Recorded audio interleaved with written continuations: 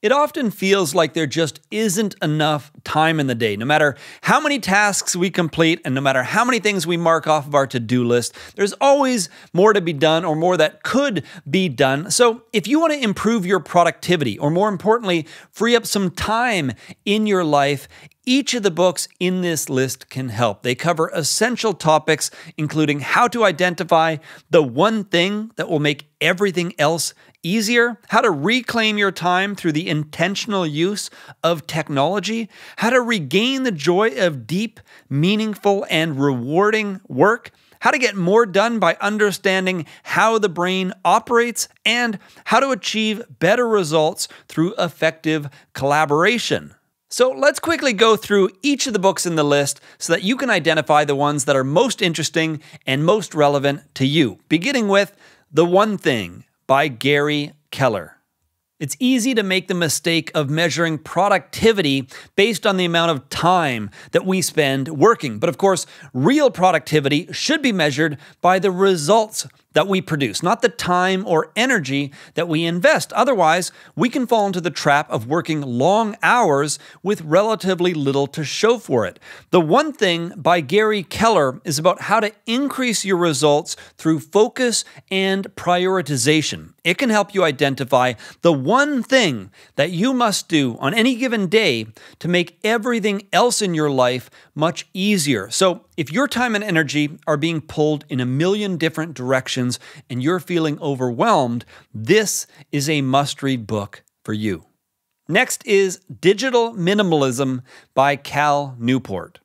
Today, we are more distracted than at any other time in human history. Between mobile app notifications, email alerts, and social media updates, it's getting much harder to make productive use of our time. And of course, things may continue to get much worse as more and more technology today is being designed to be highly addictive. Digital Minimalism by Cal Newport is about how to be more intentional when using technology. It's packed with actionable advice for reclaiming time and improving focus. So if you ever find yourself mindlessly browsing social media or endlessly checking your email inbox or just being distracted by random notifications, this book can help you take back control. Up next is Flow by Mihaly Csikszentmihalyi. The issues caused by digital distractions go well beyond the time that we spend refreshing social media or endlessly checking our email. And that's because these quick interactions shorten our attention span and limit our ability to focus. And as a result, it's more rare that we get to experience the unique satisfaction that comes from deep, meaningful work. Flow by Mihaly Csikszentmihalyi popularized the concept of a flow state, a mental state in which we are fully immersed in a single challenging activity. The book explains how flow works, how to get into flow, and how flow relates to both happiness and productivity. So if you want to fight back against the impact of digital distractions, or if you simply want to regain the joy that comes from deep, meaningful work, then this book can help. Next is Your Brain at Work by David Rock. Two of the most valuable skills in business today include being able to do creative work and having the ability to collaborate effectively with other people. Now, unfortunately, many of us are experiencing increasingly high levels of stress in the workplace, and as a result, we're less creative and we're more likely to experience conflict when working with others.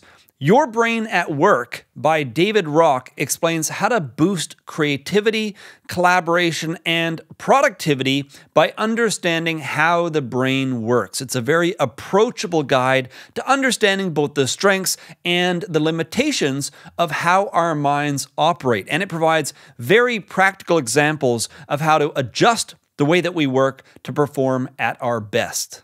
Next on the list is Who, Not How by Dan Sullivan and Dr. Benjamin Hardy.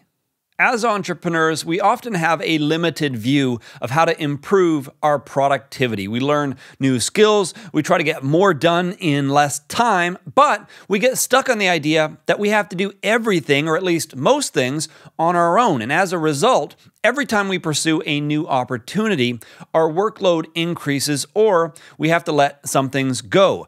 Who Not How by Dan Sullivan and Dr. Benjamin Hardy is about how to achieve better results through collaboration with others. Rather than always asking, how can I solve this when we face a new challenge or a new opportunity, this approach is based on asking, who can help me solve this? The goal is to tap into the skills, capabilities, and experience of other talented people so that we can achieve more through effective teamwork. So those are 5 of the best productivity books that you can read. If you're interested in learning more about business, I do have reading lists that cover my favorite books on startups, business strategy, marketing, leadership, and other helpful topics. And I'll link those up for you down in the episode description box. But that's it for this list. If you have any questions or comments about anything that we covered here, let me know in the comments section, and be sure to subscribe and visit rickkettner.com to learn more about the best business books for entrepreneurs.